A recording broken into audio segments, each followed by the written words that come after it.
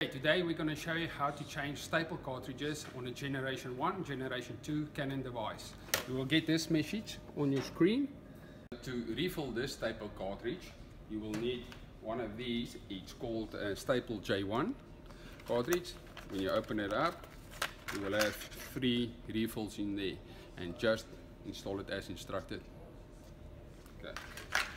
And then for your saddle stitch finisher, you will need staple cartridge D3, and they will come in a complete unit like that. Just pull it out and slide it in as instructed.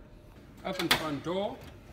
Instructions are here on this label, but there's your staple unit. Lift up and pull it out. This is the unit that you need to replace the refills into.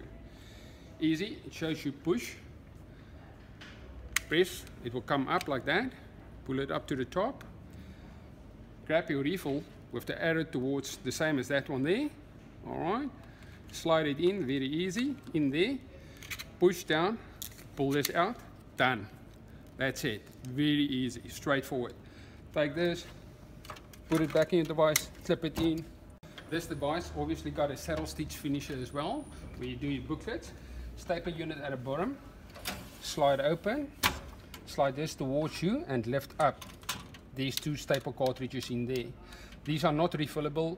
When you get it, it would look like this. Easy, just pull up. This is your unit. It will be empty, nothing in there. Get a new one, looks like this. Just pop it in there, in place. Pull this back, slide down, and push this unit in. Close the door.